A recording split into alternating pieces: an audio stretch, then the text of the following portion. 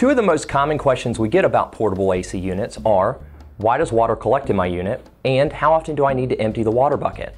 The good news is, you may never have to empty the water bucket. I'll get to that in a second. Before that, let me tell you why water collects in the first place.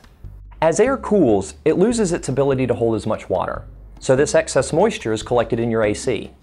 As the moisture builds up, some of it is automatically evaporated and released through an exhaust hose. Notice I said some of the moisture.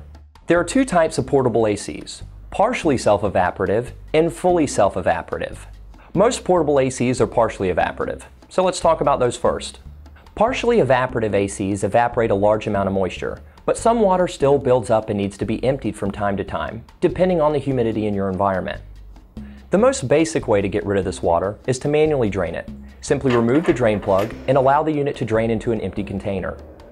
How often you'll need to do this depends on your humidity and how long you run your AC. It can be anywhere from 6 to 8 hours to several weeks.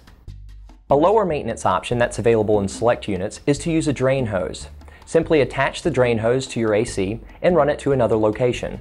Keep in mind that drain hoses rely on gravity to move water, so you won't be able to drain vertically or through a window, but it's a convenient option to avoid manual draining and is especially popular in basements with floor drains. The most versatile draining option is a condensate pump.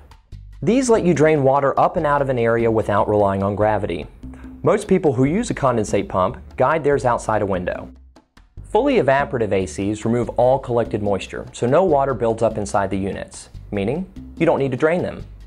Here are some brands with fully evaporative ACs. That covers your draining options.